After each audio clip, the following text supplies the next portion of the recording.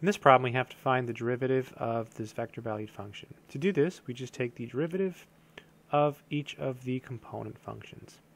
So let's go ahead and do it. So r prime of t is equal to, so for the first piece, the derivative of e to the x is e to the x. So here it's e to the negative t times the derivative of the inside function. The inside function in this case is negative t, and its derivative is negative 1. Plus, the derivative of 5 is 0, so we just get 0 j hat. Plus, now here we do have to use the product rule. So we have 60 times e to the t. So recall the product rule for derivative says if you have f times g and you take the derivative, you can think of f as the first piece and g as the second piece.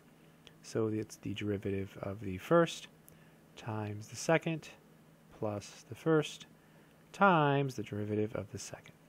So here the first piece is 60, so its derivative is 6 times the second, so e to the t, plus the first, so 60, times the derivative of the second.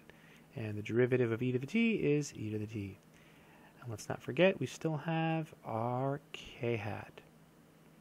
Let's just check that. The derivative of the first is 6 times the second plus the first, which is 60, times the derivative of e to the t, which is e to the t. The last thing to do maybe is just clean this up just a little bit. So r prime of t is equal to negative e to the negative t I hat. And then we have this other piece here with the e's. So parentheses 6 e to the t plus 60 e to the t, and then we have our k hat. And that would be the final answer. I hope this video has been helpful.